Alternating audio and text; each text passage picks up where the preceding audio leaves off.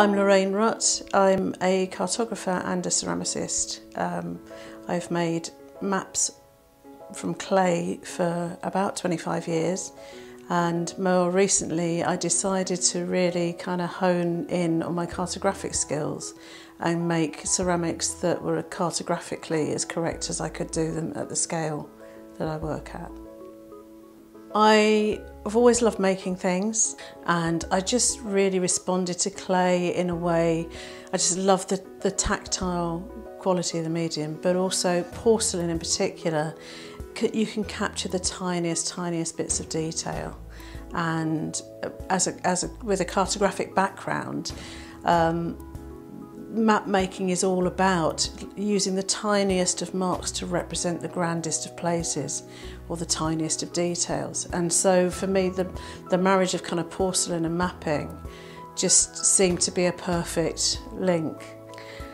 The globes that I make, there's been a lot of work behind making each individual one. The challenge of making a sphere in ceramic is quite tricky. And they're fired to, have to fire them within a couple of degrees centigrade, otherwise they melt and collapse, or they're not vitrified.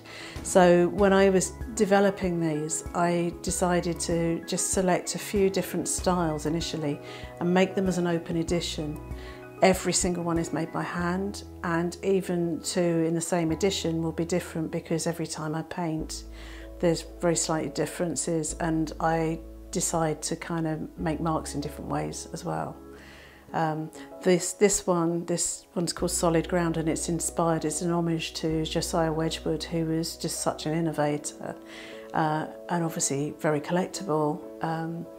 But he invented so much. He was just such a brilliant man and a brilliant exporter of British made goods, and I just quite like to kind of make a little homage to him with these pieces. So in addition to the sort of editions that I do, I also make bespoke globes, which I call Small World, and it's a means of recording individual voyages around the world.